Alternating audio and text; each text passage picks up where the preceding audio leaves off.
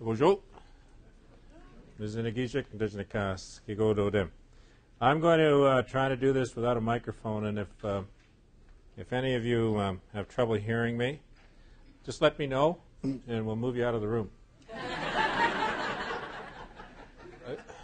It's hard to know how to begin this topic, but I always say I should begin by talking about where I'm at today because it kind of helps put this conversation in perspective.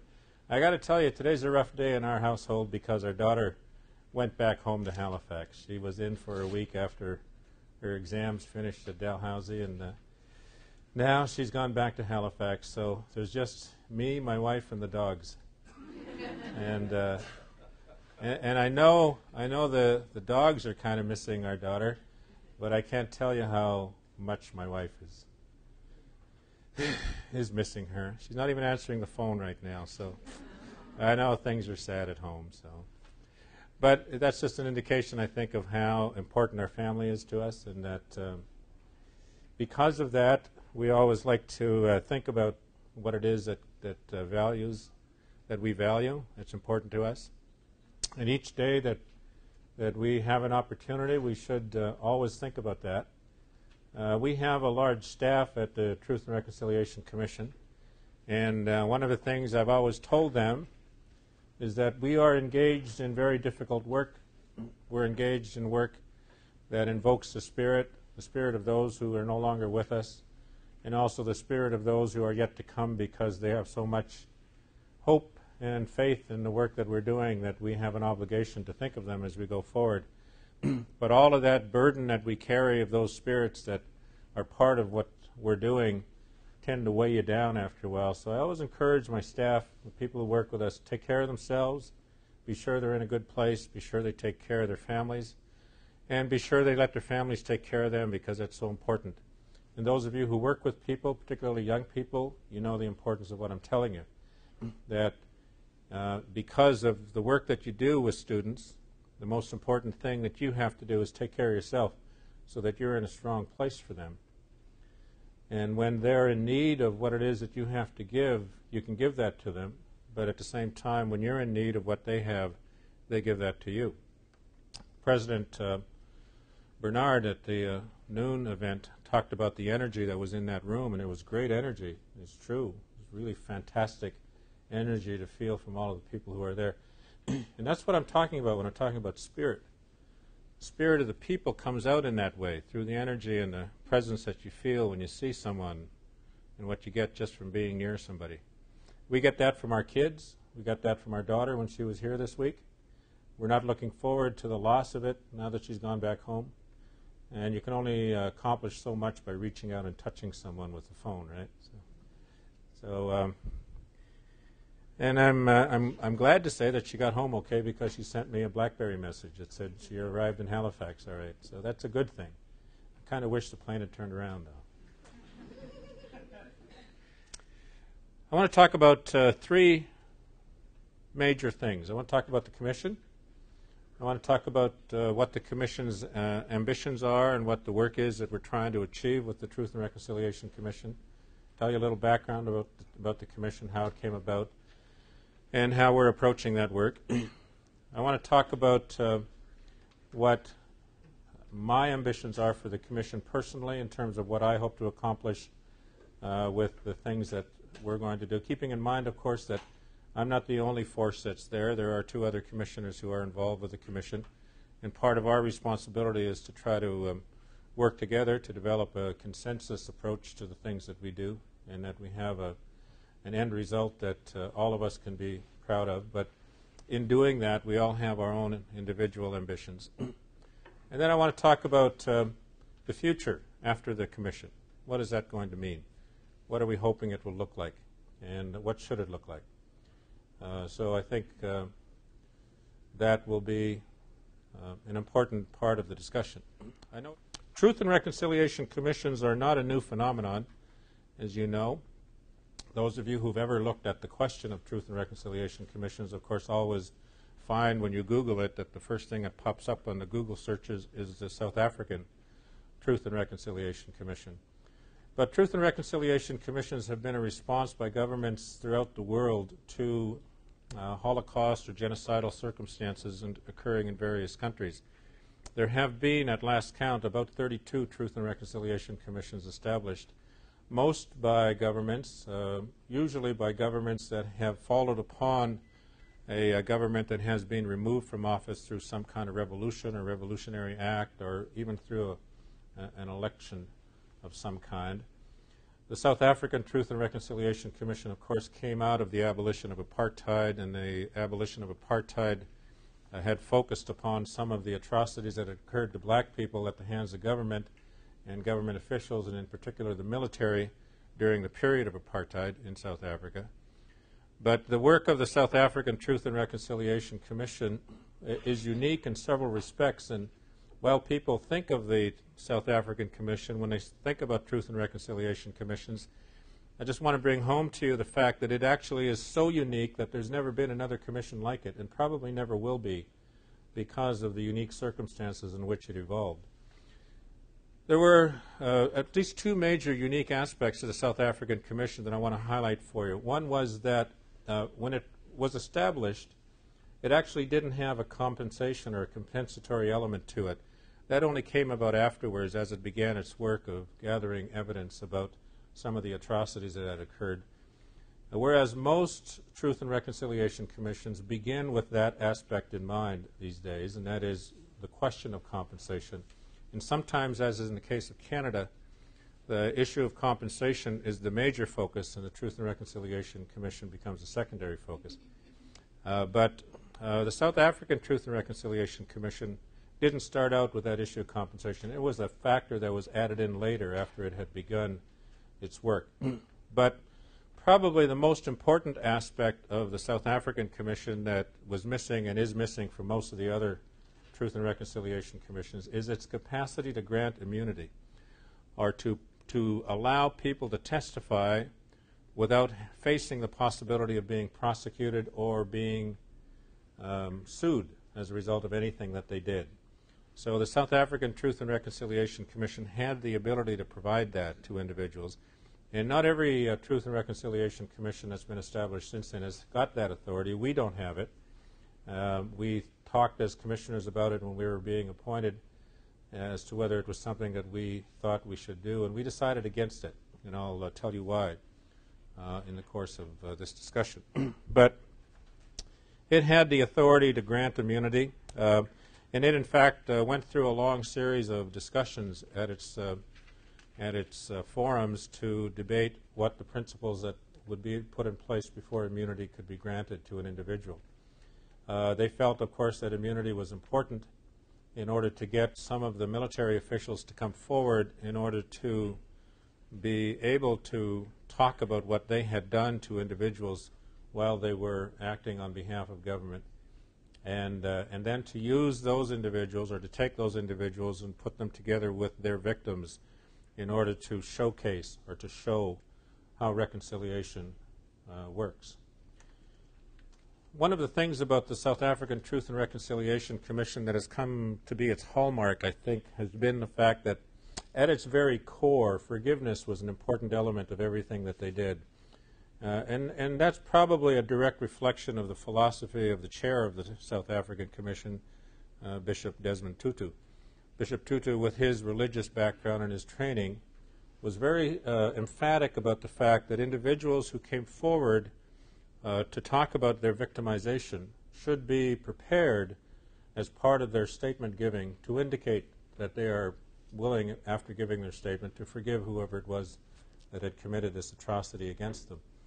And so forgiveness was an important element of the conversations that they had during the hearings of the South African Commission. And on the other end of the spectrum, those who were brought forward as victimizers from the military or from the police, who talked about what they had done to others, were, after they had given their statement, asked whether they were prepared to ask for forgiveness from the ones that they had victimized.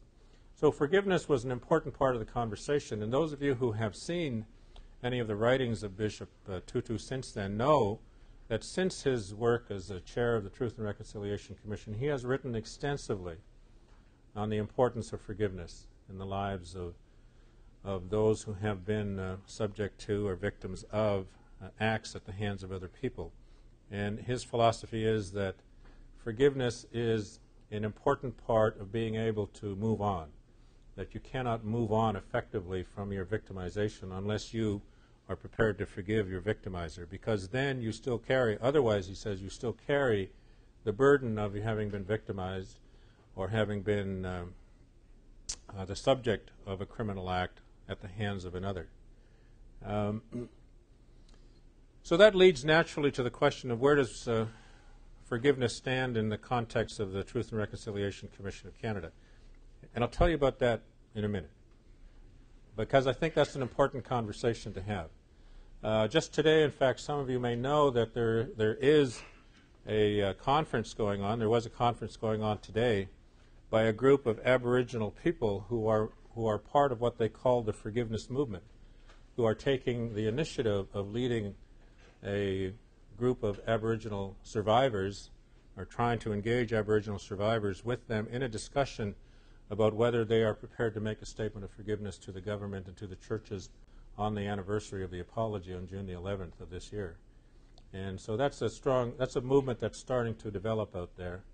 And while we have been invited to participate with them in their activities on June the 11th, we have declined to do so as a commission, partly because we're not available. We're involved, of course, in other things. But partly because we have a particular approach to forgiveness at this point that I'll tell you about. But I kind of get ahead of myself very quickly in these things, because my intent is now to talk about how our commission came to be and put it in the context of how other commissions have come about as well. Other commissions, of course, have also been created by governments as a result of events that one could call atrocities or genocidal activities, without the same kind of mandate that the South African Truth and Reconciliation Commission has developed. But there have been other Truth and Reconciliation commissions that have been established by private individuals, by non-profit charitable organizations, for the purpose of assisting communities of people in order to address issues that they have been confronted with in the course of their lives as well. But for the most part, Truth and Reconciliation Commissions have generally been established by government. Our commission wasn't established by government. Our commission was actually established as a result of a court order. And a lot of people don't know that. A lot of people don't understand that. They think that we're a government-created commission. And in fact, many survivors think we're a government-created commission. And I think it's probably because the government has been very quick to take credit for the appointment of the commissioners to the commission. But I'm very assertive about pointing out both to government, to the public, and to the survivors that this is not a government-appointed Truth and Reconciliation Commission. We are not accountable to the government. We do not report to the government. And the reason is because everything goes back to the lawsuits. You may remember that beginning in the 1990s, a number of survivors took action against the government and some of the churches for things that had happened to them while they were students in the residential schools in Canada. And in particular, there were complaints largely founded upon allegations of physical and sexual abuse, primarily sexual abuse, but physical abuse as well. And at the same time, they took their complaints to police authorities and asked police authorities to investigate these for determination of whether criminal prosecution should occur. So criminal prosecutions on the one hand and civil lawsuits on the other started in the early 1990s as part of the survivor reaction to the experience of residential schools. Residential schools were an important part of Canadian policy almost from the time of Confederation. But certainly from the 1880s, the early 1880s onward, residential schools were an established policy of assimilation utilized by the government for the purpose of addressing what they call the Indian problem. The government saw the Indian problem as being the fact that in Western Canada in particular, in Canada generally, there were these pockets, significant populations of Aboriginal people who claimed ownership of the land or title to the land that they occupied.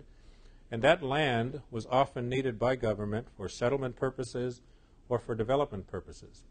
And after Confederation, those of you who know your Canadian history will remember that Sir John Macdonald had this dream of running the Canadian Dominion from coast to coast. And in order to do that, he saw the creation and the construction of a national rail line system as an important part of that creation of the Dominion. And so, in order to establish a rail line system, he had to buy land. He had to have land under the control of the government from one part of the country, from one side of the country to the other. In order to have ownership of that land, he was obligated, as a result of the Hudson's Bay transfer, the Rupert's Land transfer that occurred in 1869, and a transfer that was imposed upon Canada, a condition that was imposed upon Canada as a condition of the transfer by British legislation. And in that legislation, it said that Manitoba, before it could claim dominion over the lands in Western Canada, what was then called Rupert's Land, they had to treat with the Indians. They had to settle the issue of Indian title to the land in accordance with the principles of the Royal Proclamation of 1763. Now, I know that most of you don't know the Royal Proclamation of 1763. I'm sure you don't sit up at night reading this thing. And if you did, I can assure you, you'd readily go to sleep more easily. It's not the most fascinating document in the world, except to us lawyers. Us lawyers live and breathe the Royal Proclamation. I can tell you it's a very fascinating document because it has a number of provisions in it that relate to the question of the Indian right to the land that was claimed by the Crown.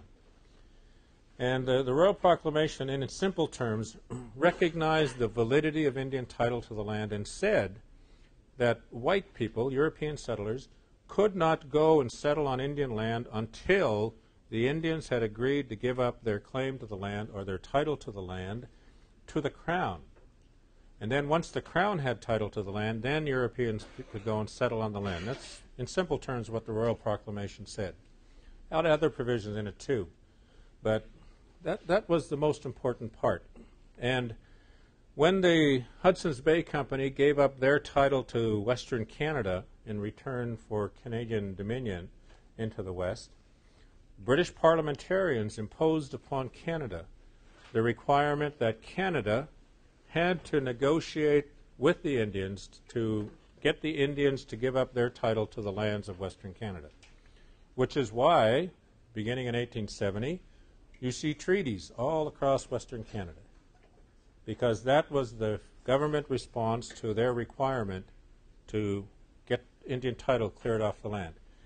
They couldn't build their railway. They couldn't establish their sovereignty, the Crown sovereignty, in the West until they entered into those treaties.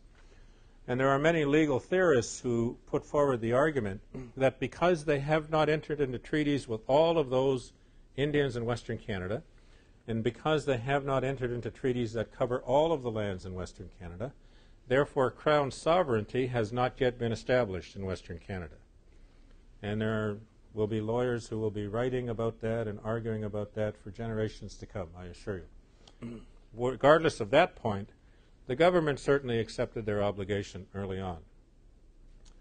By accepting the obligation, they entered into those treaties. And in those treaties, they agreed, among other things, that Indians would be entitled to certain rights under the treaties. One of the rights under the treaties that they promised was that they promised to educate the children of those who signed the treaties. Every treaty in Western Canada has an what's called an Indian Schools Clause.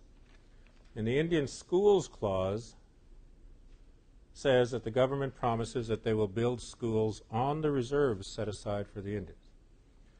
And the reason that those clauses are there, actually, is not because the government intended to educate the Indians. They actually didn't have any such intention whatsoever because the clause was not in the original drafts of the treaty. The government went to the treaty negotiations with drafted treaties. They actually put those provisions in there at the request of the Indian negotiators because the Indian negotiators wanted their children to be educated so that they could exist and succeed in this new country that they were forming this partnership with. And so because of that request, the Indian Schools Clauses were put into the treaties. The Indian schools clauses were seen by one side, the Indian side, from one end. Of course, the schools were to be on the reserve set aside for the Indians. But they quickly became a vehicle that the government saw as an opportunity to do something else. And instead of putting the schools on the reserve, the government decided that they would follow their earlier policy of Christianizing Indians through the use of missionary-run schools, a policy that they had established in Ontario in the 1830s. And in Quebec, that policy had been part of the tradition of Lower Canada, beginning back in the 1700s. So that tradition of educating through Christianization, or Christianizing through education, if you want to call it that, was part of the government's approach from early on, an early contact period. In any event, as part of their approach to settling the Indian question in the West, the government decided that they were going to establish residential schools. The residential schools became the approach to the implementation of the education clauses in the treaties in the 1870s. But it wasn't until the 1880s that the government saw the real value in it, and all of the research shows that it was in the 1880s that the government really began not only to see the value of utilizing the schools for assimilation policies, but also the important need for assimilationist approach, because they saw the presence of large pockets of Indian people in Western Canada who are not subject to the same rules of behavior, the same cultural, ethical rules that Europeans followed as an implementation, as an impediment to Western expansion. They saw that it was a potential conflict between the European settlers who were going to be settling the West and the Indian population, unless they were able to deal with the Indian problem. And what was the Indian problem? The Indians had a different lifestyle. They followed a different way of thinking. They spoke different languages. And so the government saw that as a problem, so they decided to attack it. And their attack of that was through the school system, through the establishment of residential schools. And many of you, I think, have heard me talk about this before, but for those of you who haven't heard it, I'll just give you a brief synopsis of how they approached this. Through the establishment of the residential schools, they passed a law, one of the first amendments to Indian legislation that was put in place, which required that all children of Indian people between the ages of 5 and 17 had to attend a school designated by the Superintendent General of Indian Affairs. And that was placed in what we now call the Indian Act. At that time, it was a different piece of legislation, but it was the equivalent of the Indian Act of the day. So all Indian people who had children between the ages of 5 and 17 had to send their children to schools designated by the Superintendent General. Of course, the Superintendent General was the Minister of Indian Affairs. And the schools that were designated were never schools on the reserve. They were schools that were located elsewhere, because the government decided to put the issue of managing the schools in the hands of churches, because the churches had undertaken from an early point in time the role of, in its missionary role, the task of educating children from their parishioners, members of their congregation. They would put them in these religious institutions, these religious schools. They would educate them and return them back to their families. So it was a natural step and an easy step for the churches to come forward and say, we'll run these schools for you. And so the schools were funded by the government, run by the churches, with the primary purpose being to take the Indian out of the child, kill the Indian in the child, as the philosophy became known.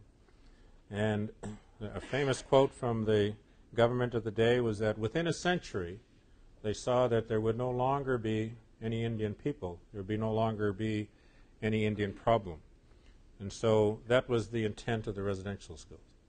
So the basic policy behind the schools was to take the children away from their families and put them into these institutions and indoctrinate them into a new way of life, and then send them back home thinking that they would then carry on this new way of life into which they had been assimilated while they were in the schools. Relatively simple way of thinking, social Darwinism at its best, and And so that's what they set out to do. Never mind the fact that those schools easily became institutions where death occurred frequently and where the imposition of another culture, the assimilationist philosophy, was going to be risky, and particularly when you put it in the hands of people who were not properly trained on how to educate and how to deal with children and the potential abuses that come from that. Just putting that issue of abuse aside, the real issue that I think we need to ask ourselves is there any merit to that philosophy?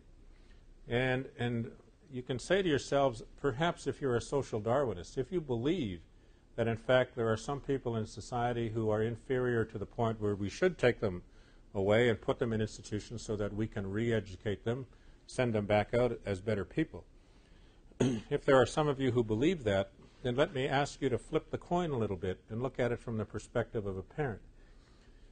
What would you think if, as a parent, somebody came to your house and said to you one day, we're here from the government and we're here to take care of your children. We're going to take the children out of your house. We're going to ship them over here to this school 137,000 miles away, however far it needs to be, so that you can't see them.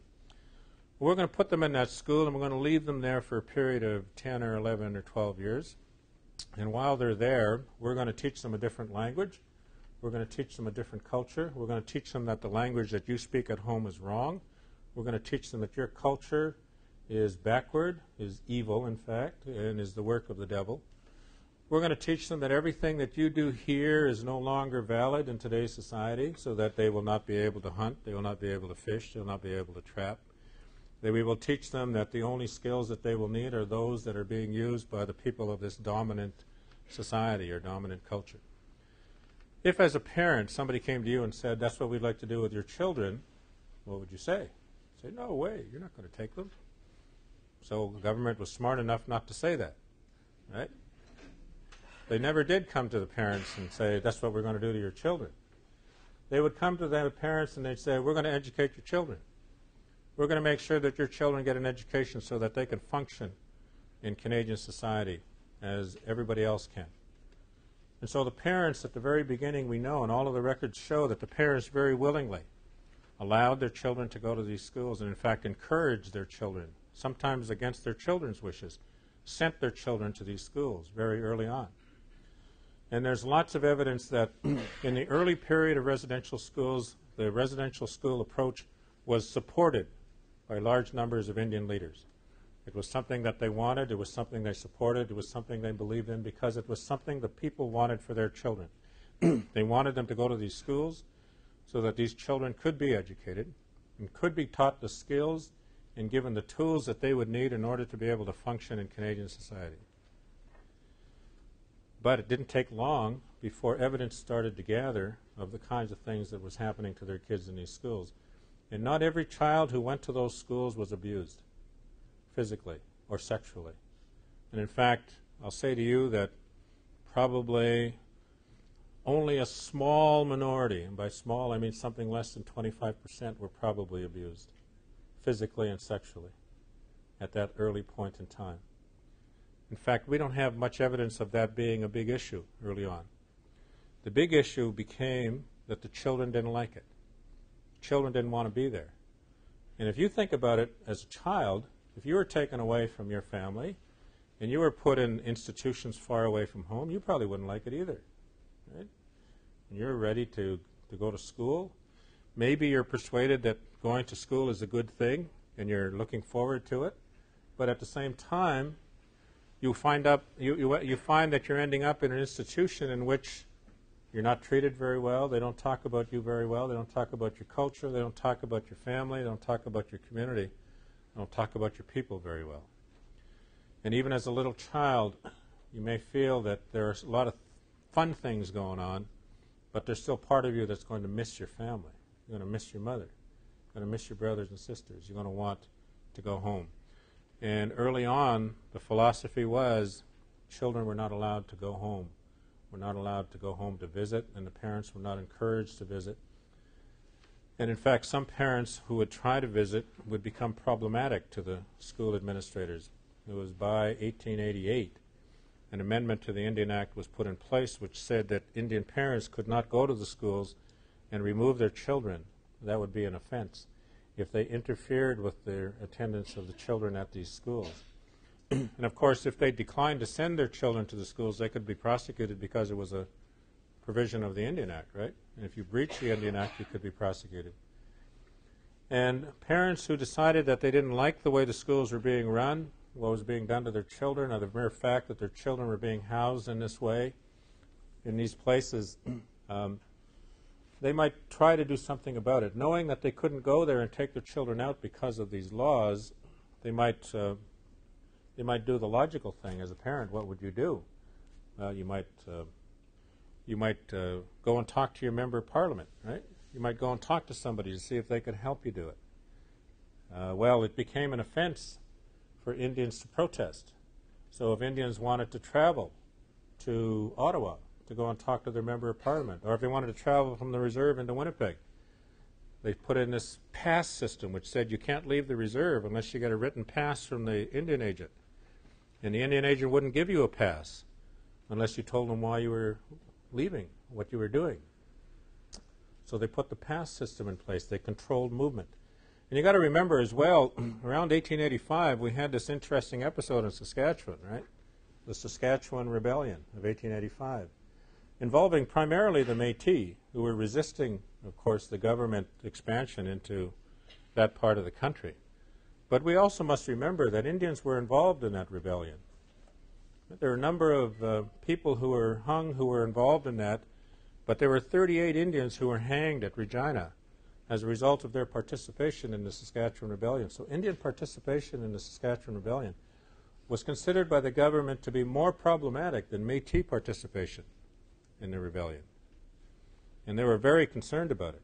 So they passed other laws like the Potlatch and Sundance laws, for example, in 1885, which made it an offense to participate in those kind of ceremonies because of the potlatches and the sundances were not merely ceremonies that the Christian movement behind the schools wanted to eliminate. There was that part of it, but in addition to that, they were huge gathering events. There were huge opportunities for Indians to gather in order to have these celebrations. And the government was concerned about Indians gathering. So the pass system, the elimination or the imposition of these laws, which made it an offense to participate in these ceremonies, were put in place. In fact, they went even further than the Sundance and Potlatch laws. They said it was an offense to participate in any Indian ceremony involving the exchange of gifts. And that was the law until 1891, when it was pointed out that that prevented Indians from participating in Christmas. So then they repealed that provision and said that it was an offense if you participated in a ceremony wearing Indian garb. Whatever Indian garb was, you couldn't wear it. In fact, there's a very famous prosecution from Rivers, Manitoba from the 1930s. There was a parade in Rivers, Manitoba in which Indians were invited from Sioux Valley to ride in the parade on their horses wearing their war bonnets and their Indian outfits. And they did so at the invitation, I point out, of the mayor of Rivers, only to be arrested by the RCMP because they were wearing Indian garb in the 1930s. Imagine that. So it was still an offense. So they put these laws in place in order to control Indian movement, Indian resistance to the residential school approach. Because the whole focus of legislation at that time was to assimilate Indians through the use of the schools and the assimilation through the attack on children, the most vulnerable population. All the amendments that occurred to the Indian legislation in the 19th century were all focused around that question. So we see amendments, for example, that said Indians couldn't vote. Why was the vote taken away in 1892? It was taken away because then Indians could have no influence upon elected officials to convince them to change the laws. There was an amendment to the Indian Act that said Indians could not sue the government unless the government gave their permission to be sued. Unless the government gave their permission to be sued. I don't know of any instance where the government ever gave that permission. There was an amendment to the Indian Act that said if 3 or more Indians gathered together for the purpose of protesting against the government, for the purpose of airing a grievance against the government. That was an offense. It's called an Indian Conspiracy Act. Right? So Indians could not conspire. You know, 2 of you could conspire, but 3 of you could not conspire. Right? Well, so what if you got your European friends, your white friends, to do something for you? Well, it became an offense for white people to engage the services of a lawyer for the purpose, or to raise money for the purpose of taking up the Indian cause against the government. It became an offense for white people to do anything on behalf of Indians. And I used to wonder when I was in law school, well, why weren't lawyers standing up and fighting for the rule of law? You know, it was all about the rule of law at law school. The importance of the rule of law is that everybody must obey the law. Everybody has the right to the protection of the law. So why were lawyers not standing up for that great cause? Because in 1886, they amended the Indian Act that said, any lawyer who accepted a retainer from an Indian person or anybody on behalf of an Indian to represent an Indian against the government would lose his license to practice. So they made it an offense for lawyers to represent Indians. So it was through law that Canada waged their war on Indians. Americans waged their war with the military, right? All the time that Indians are being treated this way by the Canadian government, Americans are fighting their wars down in Montana and New Mexico and Arizona. So you got all these Indian wars going on down in the States. But Canada's fighting their war through law. And their war was much more successful because the war in Canada through law effectively denied the right to any legal rights, denied the validity of any claim to legal right to exist as Indian people, to be recognized by the courts. So courts in Canada never recognized the validity of any Indian claim for the longest time, till 1972, in the Calder case. And in the Calder case, they still didn't recognize the validity of the right. The Supreme Court of Canada said probably they had some rights before the Europeans arrived, but we don't have to say so at this point in time. Go back and start over again. But probably they had some rights was a big warning to the government. There's something here, they said. You better be ready for it because it's going to start coming back. And in subsequent court decisions led by the Supreme Court of Canada, that principle that Indians did have legal rights as Indians became established beginning in the 1970s. But you know what? That principle had been well established in American jurisprudence back into the 1810, 1811, 1812. The validity of Indians as semi-dependent nations, as the American Supreme Court called them, was recognized in a number of cases around 1812 by the Supreme Court of the United States.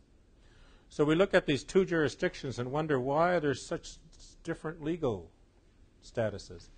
It's because in the United States they didn't fight Indians through law. They fought them with the military.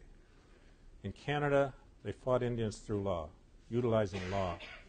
And the courts, therefore, were almost hamstrung, certainly in their thinking, if not in their ability to deal effectively with Indian issues in this country. But what does all of that mean to the issue of residential schools? Well, what it means is this, that we had from the period of the 1880s until the residential school policy was revoked officially in 1972, we had that whole period of time when the official policy of Canada towards Indian people was assimilation. Assimilation in every means, through every means possible, but primarily through the imposition of law. And so early on we can see resistance to it. Early on, in fact, we can see active opposition to that approach. But that opposition started to wane as each generation of Indian people started to go through the school system. Inuit people were not subject to the residential school philosophy or policy until an interesting decision in the 1920s called In Re Eskimo, a decision by the Supreme Court of Canada. The question arose in that period, at that point in time, as to whether Inuit people, at that time referred to as Eskimos, were Inuit people Indians for purposes of federal jurisdiction or not? And the Supreme Court of Canada ruled that Eskimo people or Inuit people were in fact Indians within the meaning of Section 9124 of the British North America Act of 1867. And you'd think that for Inuit people that would be a success, but little did they know that success meant that the government was going to start to impose a residential school policy on them. And we begin to see, in fact, the use of residential schools to gather up Inuit children beginning in the 1930s. That's why Inuit people were not subjected to the residential schools until the 1930s, the 40s, and the 50s. And in fact, we have more Inuit survivors per capita alive today of residential schools than we do First Nations per capita, because most of them didn't go to residential school until the 30s, 40s, and 50s, and 60s. But the result is that Inuit and Indian status Indian people, First Nations people, were subject to the residential school approach. But the Métis people didn't escape either. And how did the Métis people get caught up? We know that Métis were not considered federal jurisdiction under Section 9124 of the British North America Act. But they got caught up in a couple of ways. First of all, many Métis, most Métis in fact, certainly French Métis, were Catholics. And the use by the Catholic congregations of residential schools was a very active part of their church philosophy. So those French Métis people who went to Catholic Church were encouraged to send their children to Catholic boarding schools. And most of the Catholic boarding schools in Western Canada were in fact residential schools where they also housed First Nation students. So there were a lot of Métis students who were sent to French Catholic schools that were boarding schools. So we have a substantial number of Métis students who are entitled to claim as residential school survivors because even though they're not Indian under the Indian Act, they were residents of the school. And the residential school litigation says that anybody who went to a residential school is entitled to claim a compensation, make a compensation claim for their attendance at the schools. So we have Indian, Inuit, and Métis people, all of whom were affected by the residential school approach. What happened then was that we have the litigation that started in the 1990s, and that litigation began to grow. Early on, it was just a few hundred cases. But by the turn of the century, by the 2000 era, the number of cases had grown to about 30,000 across Canada. And these were people, not all of whom, of course, we even knew that they were plaintiffs, but all of whom had had their names added to various class actions that had been started. So that the government very quickly decided they had to do something in order to deal with all of these potential claims. So they asked the court to declare and to certify the actions as class actions. And what that meant was that if you were going to sue the government and the churches under the residential school philosophy, you had to get into one of the class actions. So a class action certification, in effect, cut down on the number of people who were suing separately, and you had to join a class action once it was certified, if you were a member of an identifiable group. So the class actions allowed the government to identify the pool of claimants and allowed the government then to start to negotiate settlements. And we know that the negotiations took a long time. Beginning in about 2002, negotiations lasted almost 6 years before the settlement agreement was reached. Settlement agreement was reached in May of 2007, but it took a while for the settlements to be approved. And so the settlement agreements were finally approved by the courts in early 2008. The settlement agreements set aside a large pool of money, about $2 billion, for claims to be made by those students who went to the schools. And you can make claims in two different ways. One is if you attended a residential school that's on the list of approved schools, then merely by being a student, by having been there at least one night, you were entitled to a lump sum payment of $10,000, called a common experience payment. If you could show that you were injured while you were there at the hands of somebody else, then you could claim a second kind of claim called a compensation claim, an injury claim, under what's called the individual assessment process, where you went in front of an adjudicator, gave your testimony, and then received compensation in accordance with a table of benefits that were payable, depending on the kind of injury that you sustained, or the kind of damage, or the kind of act that you were subjected to. So then you would receive a second payment. There have been about almost 100,000 claims for common experience payments made since the settlement agreement was put in place. There have been about 15,000 claims for compensation for injuries, so about 15%. Of the 100,000 common experience payments that were claimed, almost 23% have been turned down because the individual cannot prove that they were actually in a school that's on the approved list. Some of it is because they went to a school that's not on the list. Some of it is because they can't prove that they went to a school. Even if they can say the school is on the list, they can't prove they were there. And it's mainly because they don't have records. The individual doesn't have records. They don't give you report cards for being in a residential school, believe it or not. They didn't actually give you a letter certifying your attendance when you went there. So most of the students who went to the residential schools cannot prove that they went to a school except through government records. And INAC has admitted publicly that about 20% of their records have been lost or destroyed. So 20% of the records substantiating claims for CEP, just to show that you were at a school, 20% of those records have gone missing. And so there's been a large number of very frustrated claimants who can't prove that they went to the schools as a result of that. But those who have testified, 23% of the CEP claims have been denied. 15% of those who have made those claims have gone on to make compensation claims that have been adjudicated, and they have received some form of compensation in one form or the other. Also, under the settlement agreement, our commission was established. Under the settlement agreement, the survivors agreed that $60 million out of that $2 billion fund would be set aside for purposes of a Truth and Reconciliation Commission. And so that's why I say that our Truth and Reconciliation Commission is not established by government order. Our commission is established because of the residential schools litigation. And so what we say to government, every time government tries to tell us what to do, we say, oh, no, we don't have to listen to you.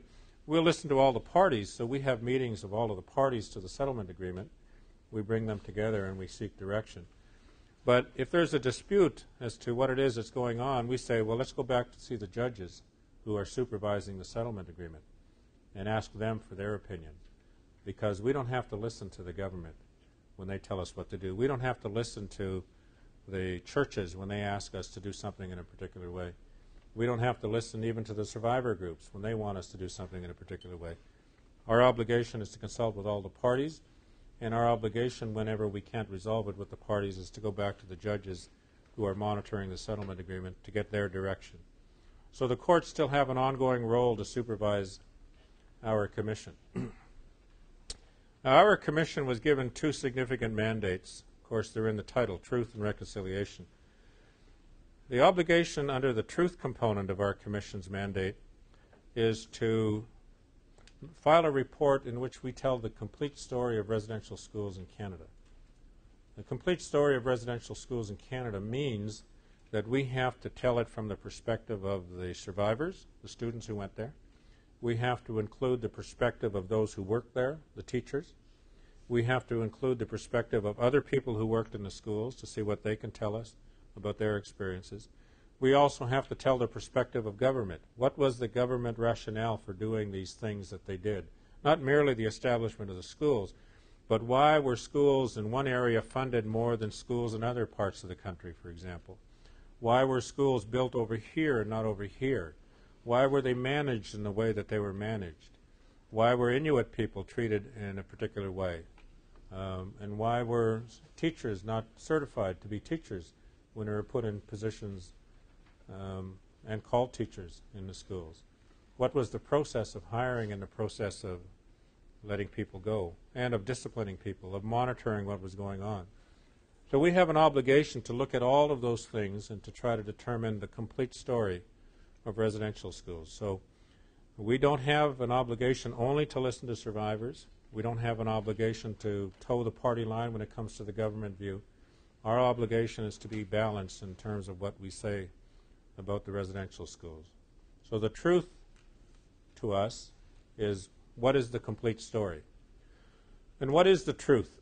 Well, the truth, of course, is despite what you may think, is a tricky little concept, right?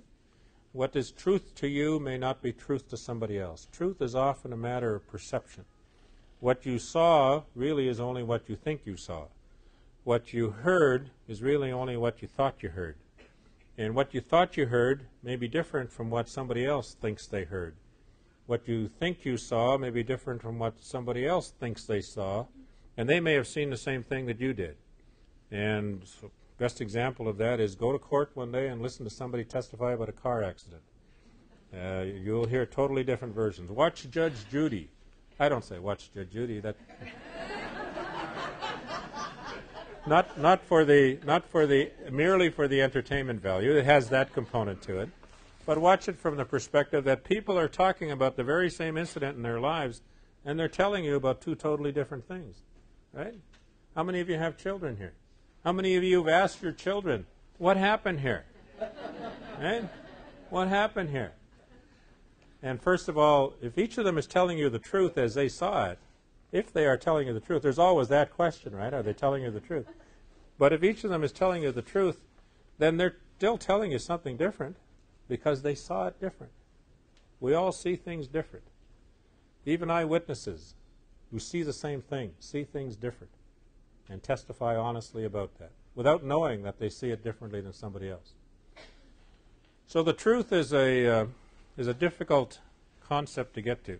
And sometimes you get to the truth by trying to get the overall perspective of everybody who was there. All right? Of everybody who was there. So you find out by talking to everybody there, what did you see and what did you see? What did you all see?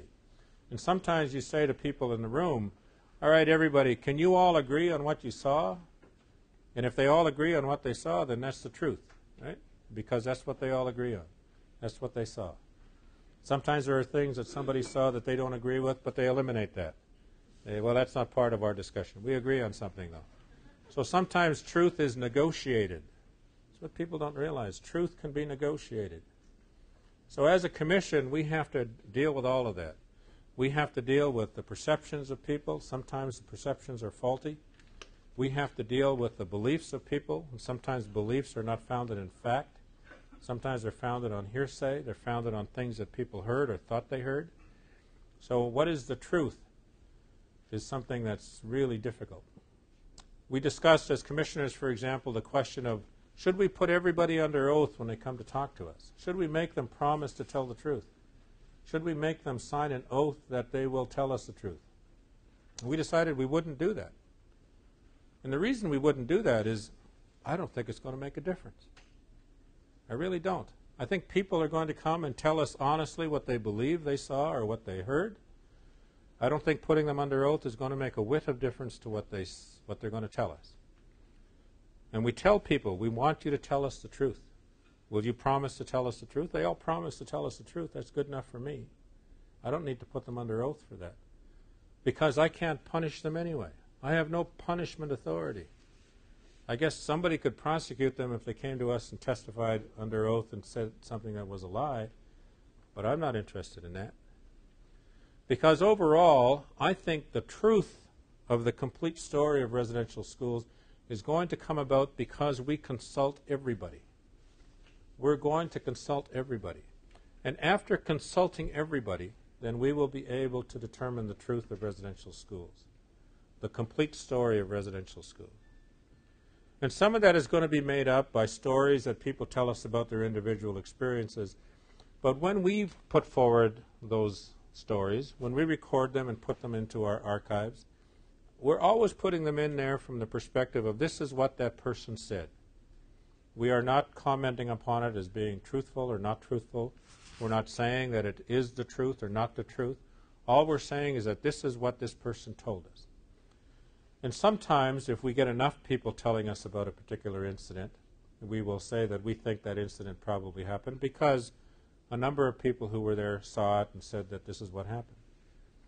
But we're not so much concerned about particular isolated instances as we are concerned about patterns, about the whole philosophy around the school and what the schools were meant to achieve and whether they achieved what they were set out to achieve or whether they, in fact, achieved something different that was unintended or otherwise. So our approach to the truth is not the same approach that we would take, that I would take, if I were presiding over a trial, for example, as a judge. If I were conducting a trial as a judge, then because of the rules of procedure that are applicable to that particular process, I'd take a different approach. But this is not the same approach. It's not the same philosophy. It's more of a reformative justice approach. And a reformative justice approach, when you take to resolving a difficulty that arises between people, the reformative justice approach that you take is not necessarily determining what happened, but what do people feel about what they think happened. And now that we know how you feel about it, what can we do about that? What should we do about that? I went down to, in the course of doing my work as a commissioner with the AJI back in the early part of your life and mine, I went down to the Navajo Tribal Court to watch their work. And they had established an interesting process using elders in the Navajo Nation in which they would refer cases to the elders, the peacemaker court as they called it, in which the elders would sit down with victims, sometimes of very serious crimes, and the perpetrators of those crimes. And the understanding always was that the people agreed to come there, sometimes even without admitting legal liability. So they told us, for example, about a situation where a young woman had claimed that a young man had raped her. And the tribal court, with the consent of the parties, referred that case to the peacemaker. And the elders who presided, there were 3 of them, who presided over that, they heard the complaint of the young woman, who was sitting with all of her family when she gave her complaint. And then they heard the version of the young man, who was sitting with all of his family when he gave his version. And there were 2 totally different versions of what had occurred. But the elders did not resolve the issue by deciding who was telling the truth.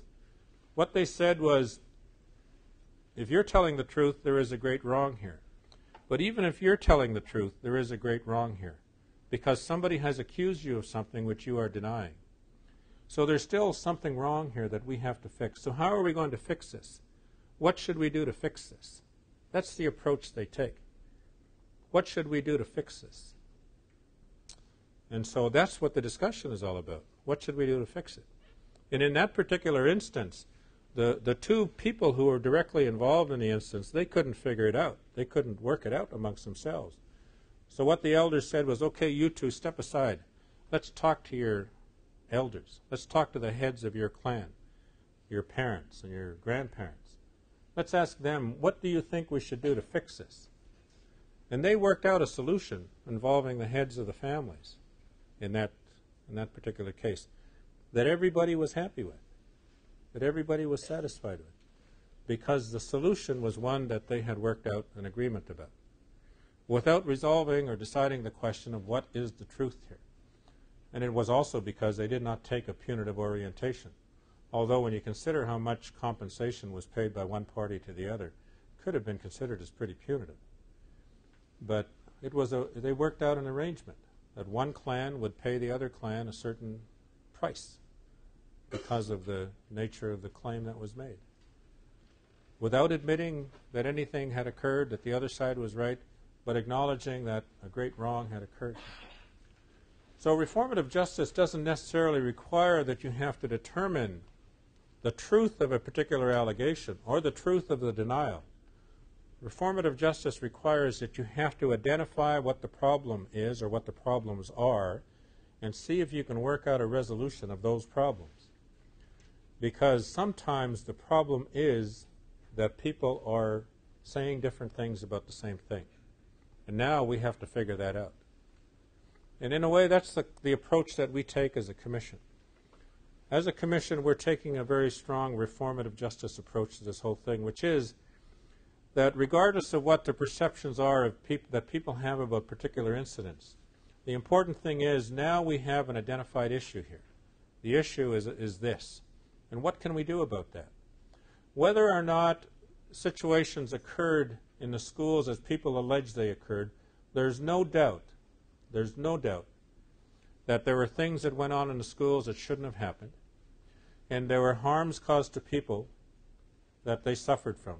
And there was dysfunction created on the part of families and family heads that resulted in children being hurt, that resulted in families being hurt, that resulted in communities being deprived of things. So that's the problem now. So we don't have to really determine whether or not that allegation is true, but we need to determine now we've got this problem created by this cause. So what do we do about it? How do we fix this? And that leads us into a discussion about reconciliation. What is reconciliation? I sat down one day with my staff and we just made a list. We came up with 156 definitions of reconciliation in English. And then we decided, well, hold it now. This is not just a white man's issue, right? The issue of reconciliation also needs to be considered from the perspective of those in the communities that have to live with the consequences of residential schools. So we have decided, and we feel that we need to consult with traditional thinkers, traditional keepers of the natural laws of the people in the Aboriginal community, and ask them from a traditional perspective, from the perspective of the Ojibways, what is reconciliation? What does reconciliation mean? What does reconciliation look like? From the people in the lodges of the West Coast, we say to them, what does reconciliation mean? What are your teachings around reconciliation? When you have a dispute in your communities between individuals or between clans or between people, how do you resolve it? What are your ceremonies about it? What are your laws about this? How do you keep peace in your community? How do you make peace in your community? How do you help people to overcome their differences of opinion, to overcome their differences amongst each other? How do you make it so that people can get along together?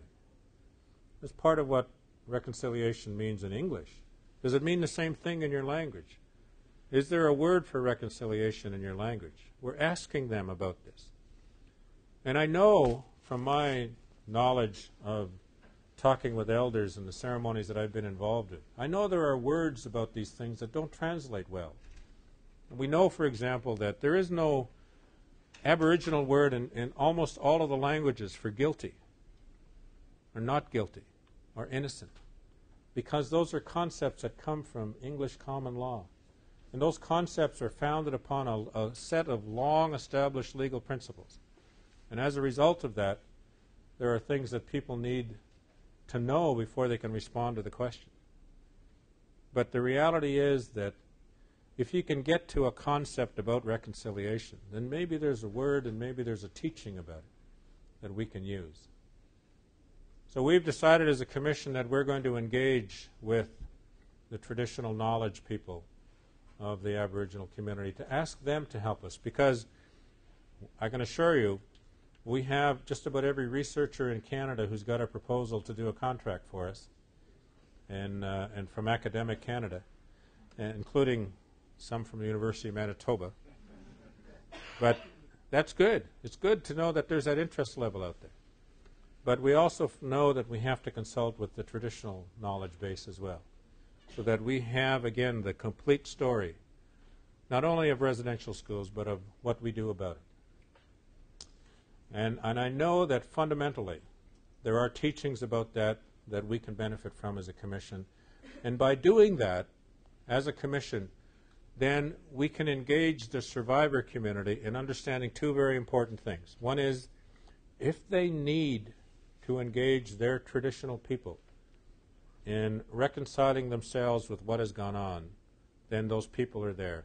It will help to validate for those victims of residential school the fact that their cultures are still valid. Their cultures have always been valid. We want people to know that. So this is part of a validation process for the the Aboriginal survivors.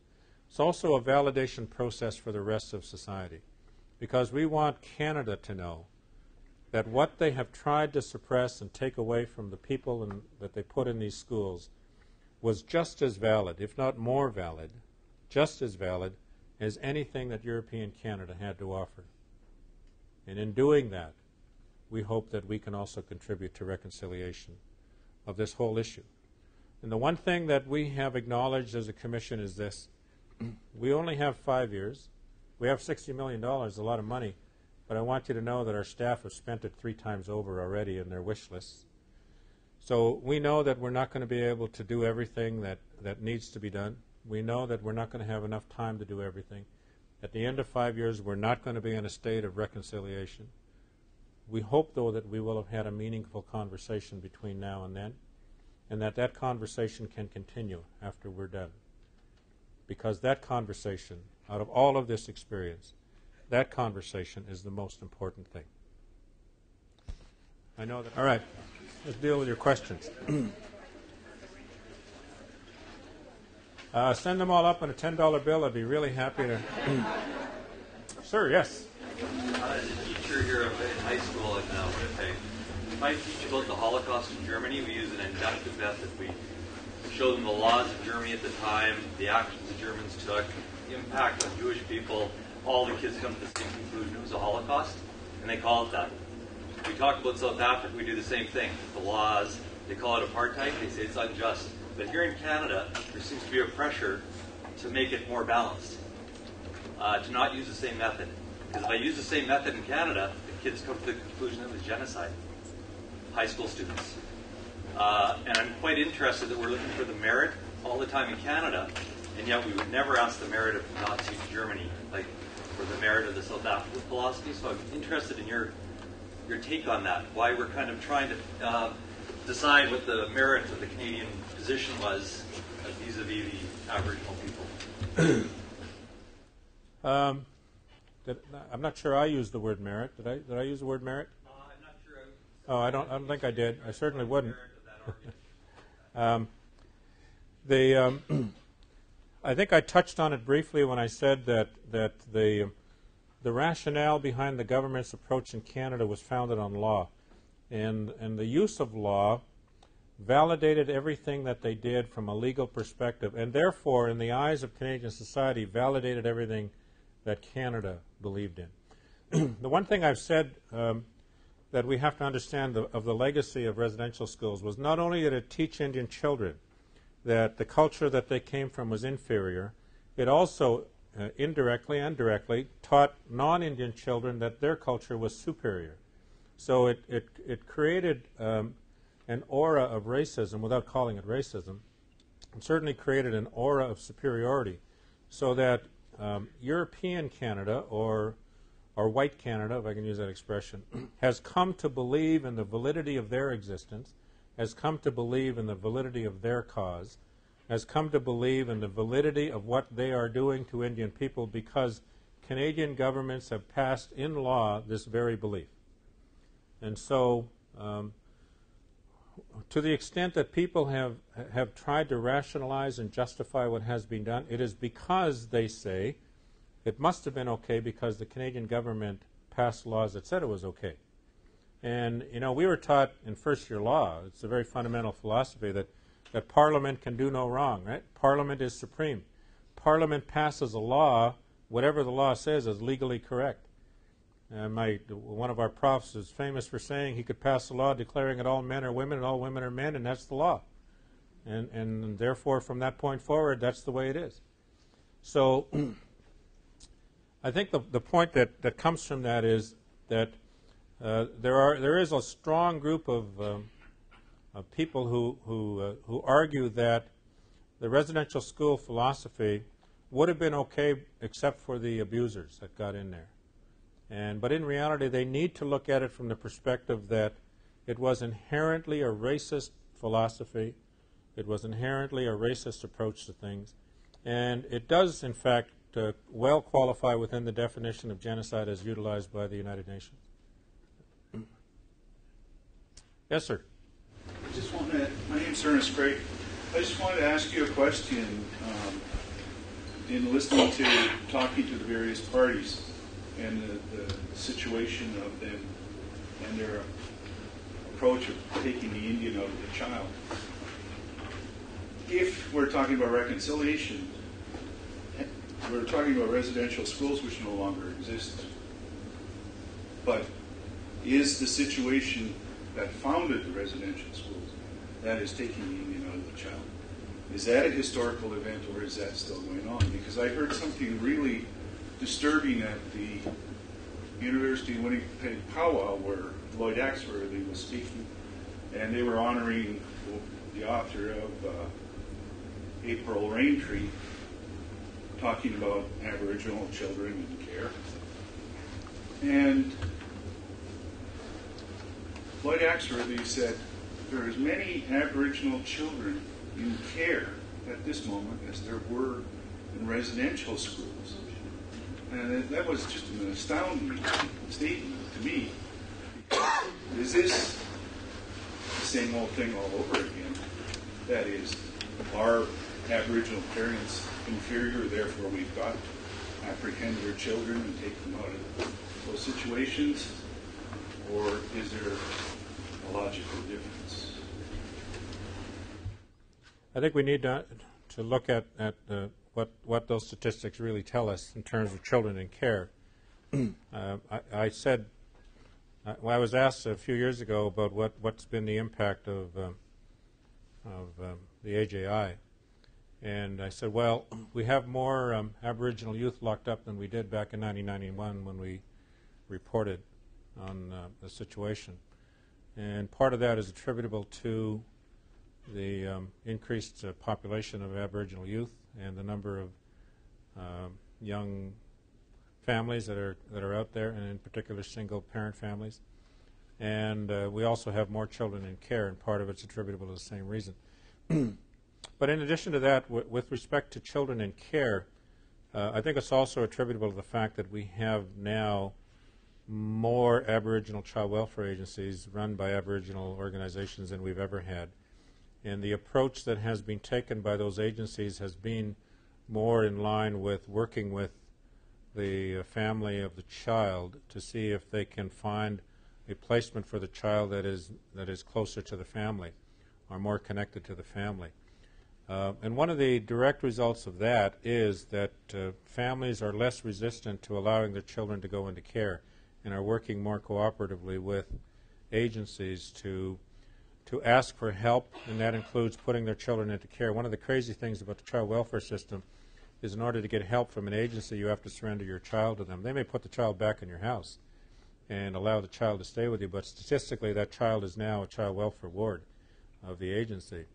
And maybe living with you, maybe living with their grandmother, maybe living with their auntie, maybe living with an older brother, an older sister, but they're now statistically a child in care. So the numbers of children in care have gone up. I think it's probably because there are more child welfare agencies who are working with families to accomplish that kind of an end, to maintain, to allow children to be maintained in the community and maintained in the family. And I suspect that's attributable. That's a large part of the reason for children in care.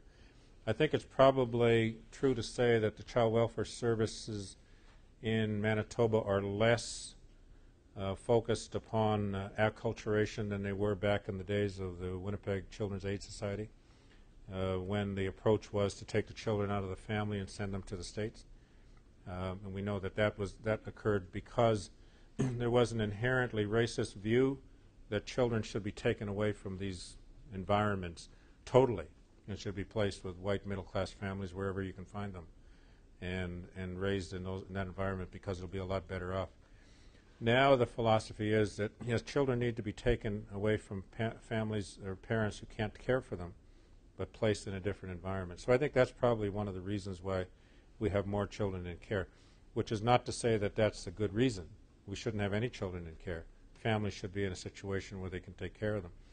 But we have a huge set of issues in the Aboriginal community, not the least of which is that about 80% of the population of Aboriginal people are under the age of 25. And that population, that huge we have the reverse of the baby boomers. Right? The baby boomers are now getting into the 50s and 60s in Canadian society. Baby boomers in Aboriginal society are under 25. So we got a different population going on. And that population of young Aboriginal kids are having babies. And their birth rate is 4 to 6 times the birth rate of the equivalent population in non-Aboriginal society. And part of that is attributable to they were raised in dysfunctional families, and they were raised in an environment in which they did not have good social controls at play. And so I think we can expect to see that that's going to continue that way until we're able to address the economic needs of those populations, and in urban areas too, because we know that more than 50% of Aboriginal people now live in urban areas in Manitoba anyway. So until we address those needs properly, I think we're going to see that and see those numbers continue to rise. And I hear you talking quite a bit about the law, and I can understand that. But I wonder, at any point, are you going to talk about the moral law of the residential school? There is no morality in law. Law is morally neutral. I know that. But I'm asking, are you going to talk about morally what happened to Aboriginal people in the residential school system? I think I've told you that what occurred was wrong. I don't know if there's anything more morally clear than that. Is there something you want me to talk about? No, I just, at some point, I would think that within the report that you're writing, there has to be a part inside there talking about the moral. The morality of what occurred kind of speaks for itself in the sense that when you look at the consequences of what was done, I think that there are some things that needn't be said. We don't. I mean, it's a simple statement to say that what occurred was morally wrong, because it was founded on a racist philosophy. But I mean, you can only say that so many ways and so many different times before it becomes a little almost. You almost become numb to the word or numb to the issue. I think that pointing out the consequences are really an indication of the immorality of the whole thing. But yeah, we intend to. Like for myself, I understand that and I see that, but I think that so many of the people in that will be reading it don't have and can't draw that conclusion. Oh, I think the opening line of the report will be pretty clear. Hold it. There was a fellow over here who was waving at me, and I'm not sure. Oh, there he is. Just back there. You. It was to do with you were talking about the Métis children were brought in to the Catholic schools. And I guess my question there was, like, it was quite clear that the First Nations and the Inuit didn't have an out, but given they were brought into the Catholic system, did they have, like, was there any way for Métis children to get out of that system? The Métis children were not bound by law. The Métis families were not bound by law to send their children there, but they were bound by a code that was probably stronger than law, and that's a religious belief. So I don't think they had a hope in hell of getting out of those schools, to be honest with you. Literally. I'm working with a Returning to Spirit residential school program, reconciliation program. And having grown up speaking Anishinaabe language too, you could say that I'm traditional as well. Because we have words, as you mentioned, that capture a whole lot of stuff. I have lots to talk to you about actually, but you're a brilliant man, and it's really collecting stories across the country. I wish we could have you doing something that isn't so taxing. But as you're collecting stories from across the country, and what I heard you say about truth is actually a point of view. Truth, to me, growing up and speaking Anishinaabe language, is the truth. There's nothing else, like love and there's forgiveness. That there's nothing else. There's just that. So I just wanted to bring that forward. But the other part about reconciliation in the Anishinaabe language, we have a word, simply is mana, we say. And what's contained in that word is letting go and moving on, moving forward with the person that you're wanting to be reconciled with, because you're in a relationship. We grew up in small communities, and that the next day that you would see that person and be newly with them. So I heard this word growing up quite often, mana, which you can ask my friends here. That's what it means, to let go and move on and move forward. Even in our thinking, like not to think badly about people or not to speak badly, because we create that in the future. That's certainly an understanding that comes from this program and the language that I grew up in. So I just wanted to share that with you, and hope to talk to you soon. Okay, thank you. Yep. I hear you. I thought that was very educational, what you had to say. Under traditional First Nations people, I'll say the empowerment model, under the Western Way people, the medical way model, has anybody ever tried to take these two extremes of feeling, thought, and everything the way we have and try to bring it to the center? Because with traditional First Nations people, we have our spiritual laws, which are Creator's laws. Every time we're dealing with stuff with Aboriginals in the courts, it's two-legged laws. So I'm always wondering about things like this, if anything's ever happened to where we're meeting at the center. Ask me in 5 years. I hope to find out. Yes? I was hoping you could talk a little bit about the Commission's perspective on forgiveness that you mentioned at the beginning. I'm sorry, I didn't quite hear it. Forgiveness. The question of forgiveness that you raised in, in reconciliation forgiveness. Yeah, I said I'd talk a little bit about it. Thanks for raising it. Forgiveness is an important concept in the healing field, and so we can't understate its importance. I think we need to keep it in mind as we go forward, because for some people, in order to maintain a relationship, in order to keep your relationship together, you need to engage in an act of forgiveness in order to maintain that relationship.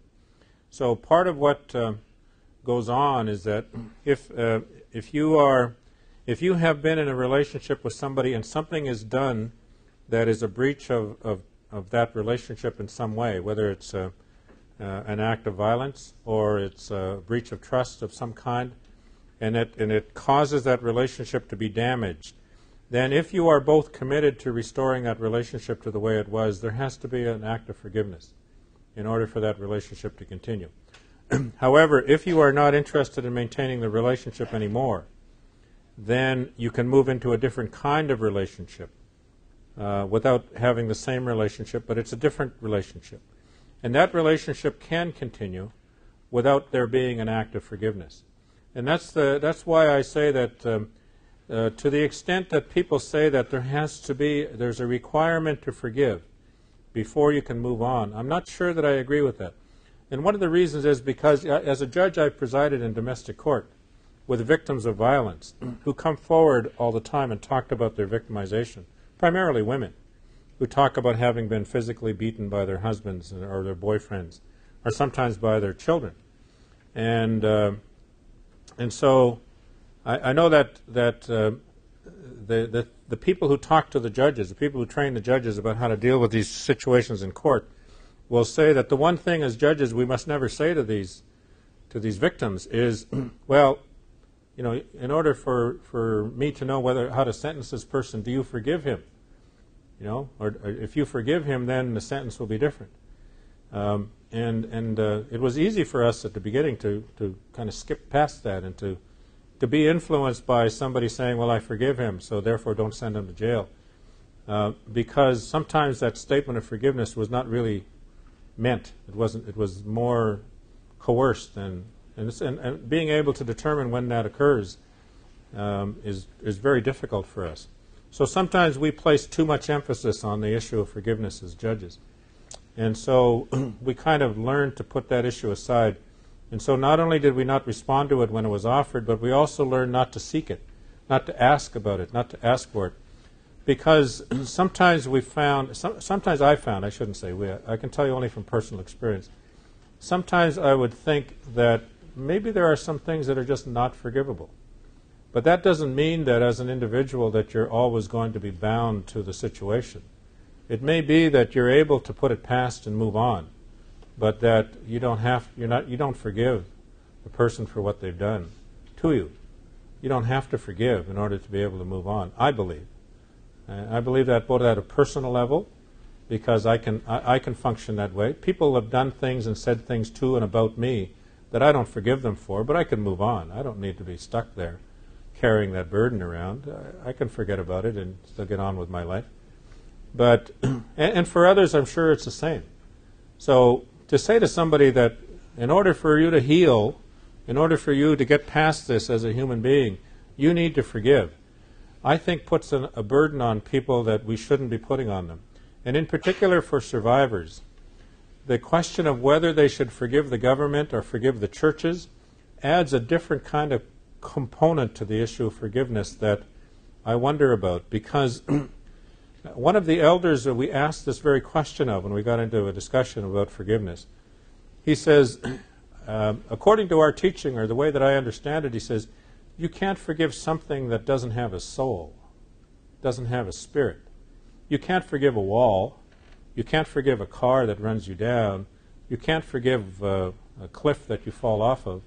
You can't forgive something that doesn't have a soul, because if it's the soul of the other thing that you're communicating with. It's the way he talks, and when you look at it from that perspective, he said you can't forgive an institution because an institution is not what did it. It's the people in the institution. You can forgive the people. You can forgive a person, but you can't forgive an institution. So for people to stand up and say, I forgive the government for establishing residential schools, makes me wonder, what is it that you're forgiving? Are you forgiving Sir John A. Macdonald for coming up with the idea? Are you forgiving Duncan Campbell Scott for implementing it? Are you forgiving all of these teachers who abuse all of these students, who were not you, but other people? What are you forgiving? I think people need to think about that. So forgiving an institution, I'm not sure is even a worthwhile conversation. But I think it is important for individuals to ask themselves whether they need to forgive in order to be able to move on. And if they feel they can without doing that, I'm not going to require it of them. I'm not going to say to somebody, well, in order to be healed, boy, you better be prepared to state you forgive. To that I disagree with Bishop Tutu. I disagree with his writings and his approach. But there is merit to what he says, that sometimes, until you're able to put that in a proper place for yourself, sometimes you are still burdened by the pain of not forgiving. I understand that. But people need to understand that for themselves. And they have to address it for themselves. But as a commissioner, as someone in the position that I'm in, it's not for me to require. And I don't require it. And I would not participate in any situation which requires it. I certainly don't see any difficulty in participating in a ceremony or in any event with people who are ready and willing and able to forgive. And I've done that, and I don't mind that. But as a commissioner, I would not require it of anybody. As a judge, I wouldn't require it of anybody. So I think it's for each individual to address in his or her own way. But it is important for some people. I accept that. I'm not negating it. I'm just saying that from our perspective as a commission, it's not part of our approach. John? One of the things I wonder about is whether this is in your terms of reference at all. Will you be able to comment on what we might call the fallout of AJI, right, with the young people in jail, young males in jail, right, and the fallout of young women who spend a lot of their times on the street now, and who the law still punishes when it's probably somebody else who should be punished in those situations.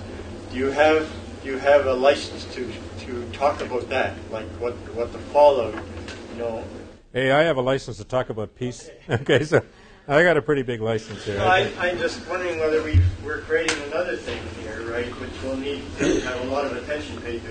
This generation as well is going to carry a burden, which is forward from the other. Like we're carrying it forward.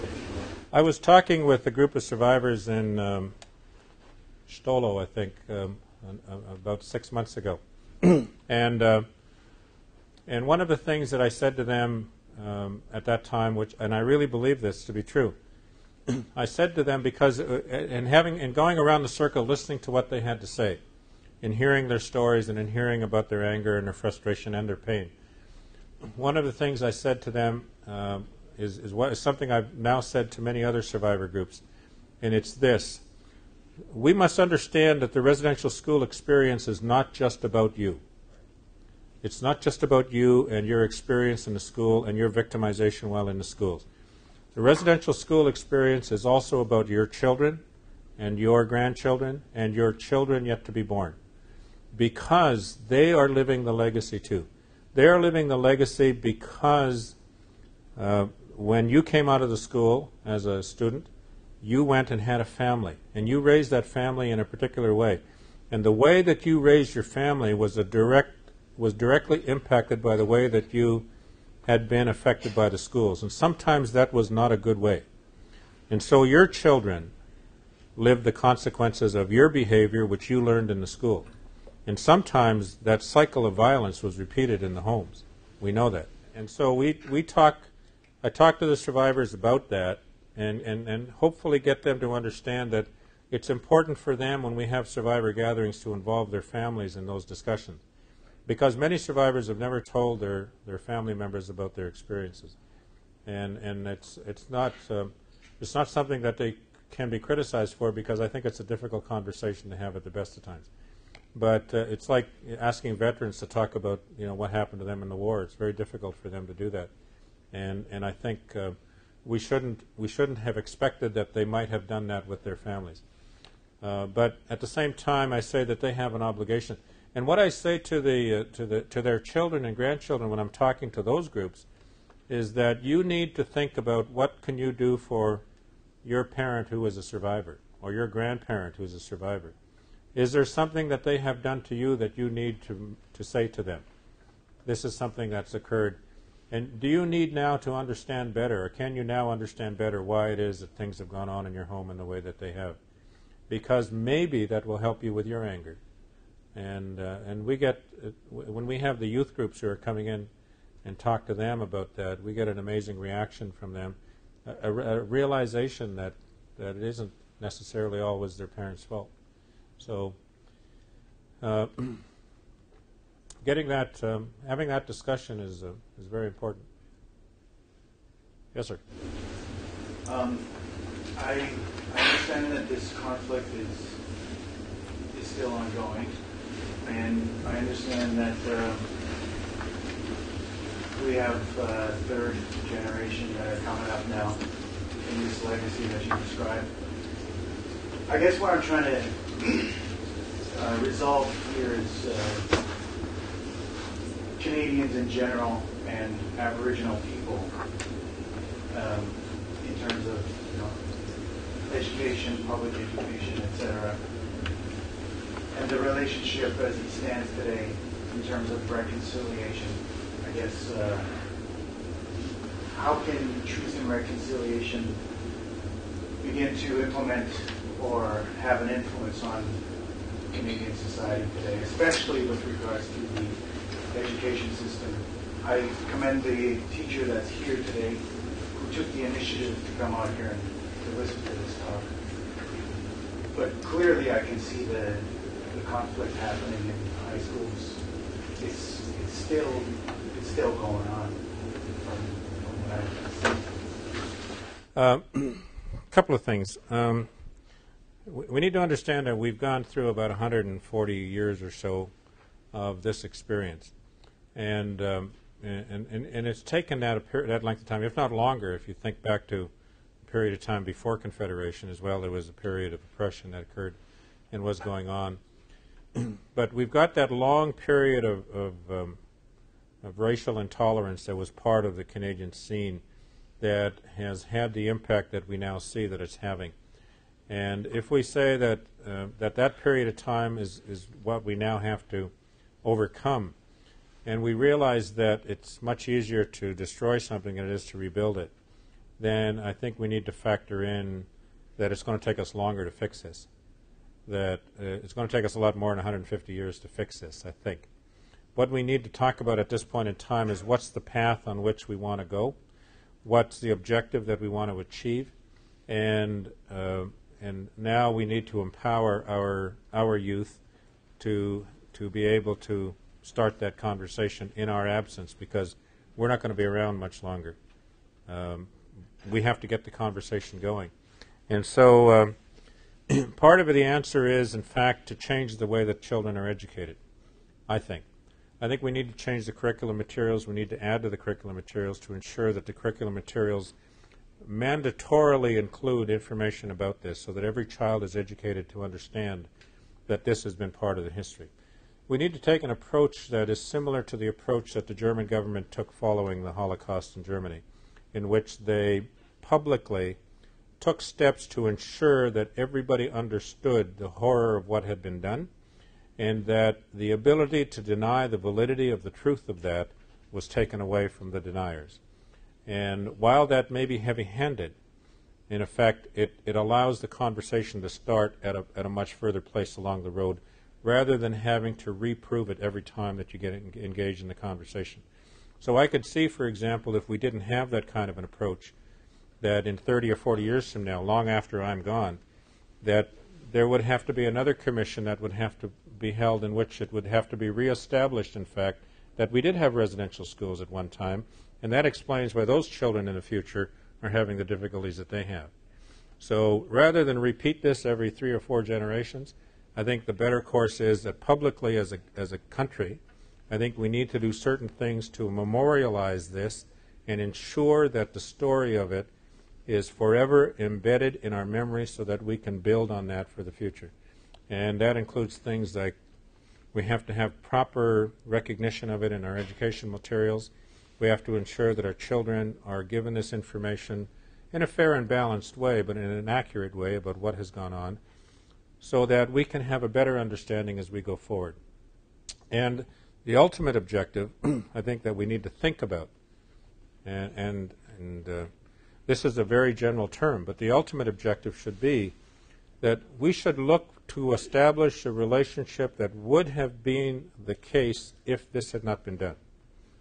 And that's a very vague description of an objective. I understand that. But if this had not occurred, if this history of racism had not been part of our discussion, and not been part of our conduct, if the relationship had been founded on the principles of respect and mutuality that was reflected in the treaties, for example, then what would our relationship be today? And that's an area of speculation I think that we should embark upon in order to address the question of what do we need to do to get there. Because that's the question, I think. What would we have today if we had not gone through this? It's a difficult concept to get your head around, because you have to have imagination. And the one thing we know that the education system has done, particularly law school, is it's driven imagination right out of your head. Right? It's taught you not to imagine. It's taught you to believe in the principles of dogma, that this is the way things happen, and this is why they happen, and this is the way things should happen. What we need to do is to begin to use our imagination about those things. And then if we can speculate in a good way, then we can build towards those things, I think. That's important. Hey, Viv. What I would like to say, I'm at the University of Manitoba, and I would like to encourage education is huge, and I also think that law, if I had to choose a way to solve a problem, I'd rather do it with law than with violence. When law causes the same damage as violence, it's wrong. So if more people, First Nation people, get involved and help speak this truth and get that out there so people like me can learn about that, and to make sure that they get involved and come to law school and learn and don't let it close out that kind of creativity, and speak their truth and involve what they believe and the kinds of values in that to law, and learn how to work with that system so nothing like that can happen again. I would like to encourage that. So this Aboriginal Education Centre having this whole talk, people talking about it is the beginning of doing that. Thank you very much. Right on.